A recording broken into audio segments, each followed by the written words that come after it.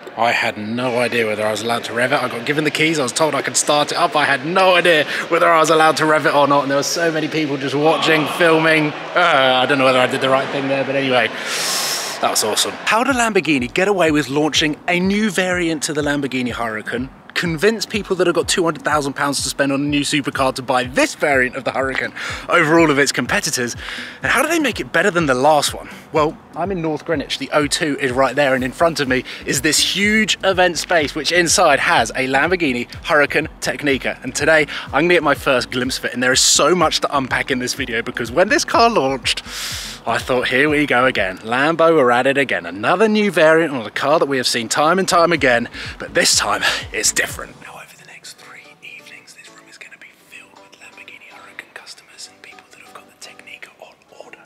In that corner over there, there is a customer specking room, and right there is the car. And at the moment, I'm whispering because I don't want to ruin the audio on the Carfection video. These guys are masters at work. The last thing they want is my voice in the background.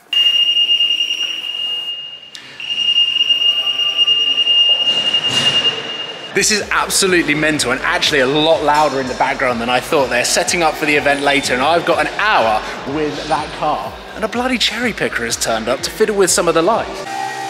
Look at this guy. So I've come over to the specking area because the lighting is actually phenomenal, and you've got the London city skyline behind me, and we will start with the Huracan Technica strapline. And forgive me, I'm reading this off my phone. In a world of virtual experiences, this car is designed to make the driver feel more connected than ever, not just to the car, but also to the tarmac, which is super cool. And basically what that means is the driver will be able to have just as much fun driving that to the track as he will have as much fun on the track. Which is a pretty cool thing to think about, because this sits in between the Evo rear-wheel drive and the Huracan STO. Finally, the cherry picker has gone, which was incredibly loud, but let me get this right, because the confusing Huracan product lifecycle means that this car is the road-going version of the track version of the road evolution version of the track version of the LP610-4 that came out in 2014. You've got the Huracan, you've got the Performante, then you've got the Evo, then you've got the STO, and now you have that. When you talk about it, it's incredibly confusing, but there are some really interesting top-line stats that we will get onto on this car right now. Why not start side on looking at the side profile of the car, because there is a really impressive stat that actually puts the McLarens to shame. Now, McLaren brought back the long tail brand from the F1 GTR to the 675 LT. Now, you would think that the 675 LT would be a long tail of the 650S. It was actually only 3 centimeters longer than the 650S, whereas this car is 6.1 centimeters longer than the Huracan Evo, which makes this car more of a long tail than the actual McLaren long tail. Not only is this car rear-wheel drive and has rear-wheel steer, it is also the first rear-wheel drive Lamborghini to have the LDVI system, which reacts immediately to driver inputs, tarmac changes, and fundamentally gives the best feedback to the driver from the driving seat, making this the most intelligent rear-wheel drive Lamborghini ever built. How cool is the new exhaust exit on the Technica? It is synonymous with a hell of a lot of the Lamborghini design language at the moment. You can look at pretty much all modern Lamborghinis and see hexagons all over the car.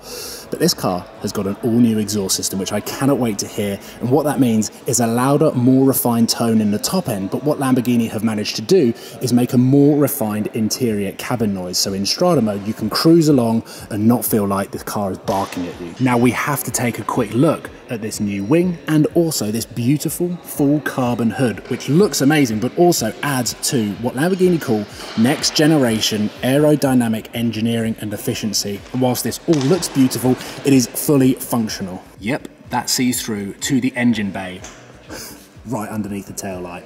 Now, I have no idea what we're going to be able to see underneath the car, but there is new aero deflectors underneath that completes the improved aerodynamic efficiency of the Technica. And whilst we can't get this up on a ramp, you can only imagine how smooth and clean this looks underneath. Here's what's mad. You might think that Lamborghini make too many crazy variants and special editions of the Huracan, but let me remind you of the Gallardo era.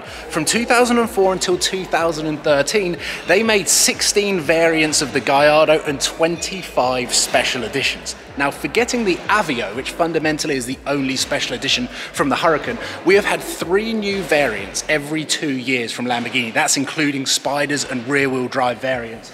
And what that means is Lamborghini are actually producing evolutions of the car. They are continually making it better. Rather than just spraying a car black, with a white roof, or whatever Lamborghini used to do with the Gallardo, they've actually improved this every single time. And then you got to think, Lamborghini must have planned this product cycle. They must have known what's coming. So when they launched in 2014 with the Huracan and was telling the world that this is the best thing ever, they would have known that this was coming. So how basic does the LP610-4 feel when you're driving that? The more I look at this car, the more I'm in love. This front end inspired by the Lamborghini Cyan, and also the side profile and that 6cm extension is inspired by the SC V12, my favorite track car and probably my favorite sounding car ever. Whenever I'm at a track day, I've got my ears to the ground waiting for that car to come out. But let me get into the man maths and the main point of this video and why I come down to check this car out today. Because this car sits in the middle of the Evo rear-wheel drive and the Huracan STO. Now the Evo rear-wheel drive, £165,000 plus options. The STO, £240,000 plus options. This is gonna be around £210,000, £212,000. But if you go to the used car market, an Evo rear-wheel drive, a 2022 car done 500 miles, used, is £230,000. So you can add 20 grand's worth of optional extras, get this car to a purchase price of £230,000, take delivery of it, whether that's in 6, 12, 18 months, who knows with new cars. But this will always sit above the Evo rear-wheel drive. It is a better car, it is a higher model, it is a higher spec. Therefore, that can't be 230 grand on the used car market if the Evo rear-wheel drive is, meaning if you can take delivery of one of them, it will always sit above that car. You've got 6 to 12 months of free motoring driving a brand new Lamborghini. It is safe to say we have to forget everything that we have known about the Huracan right from the LP610-4. 8 years later, we have this car, and this is by far the greatest version. Yes, the STO is crazy, but on the road, this is so much more livable. This is the perfect car to enjoy driving to the track, and then you get to the track and you can enjoy that just as much fun. So I will position myself in the specking room. Rear-wheel drive for the win. You know Lamborghini love four-wheel drive, but the fact that they have kept the rear-wheel drive means that the LP580-2 that I bought was the start of something special with Lamborghini, which is also why the Valentino Balboni LP550-2 Gallardo is one of the best and will always be one of the greatest Lamborghinis ever. It has been a huge pleasure to check out the Huracan Technica, learn a little bit more, and then share this experience with you. But let me know what you think about the car. Let me know what you think about my man math behind buying one of these brand new and getting 6 to 12 months of free motoring driving a brand new Lamborghini. I think that will exist.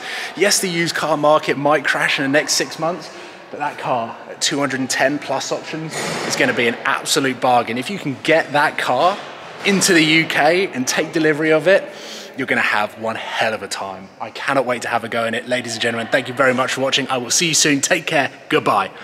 I've just forgot, we haven't started it up yet.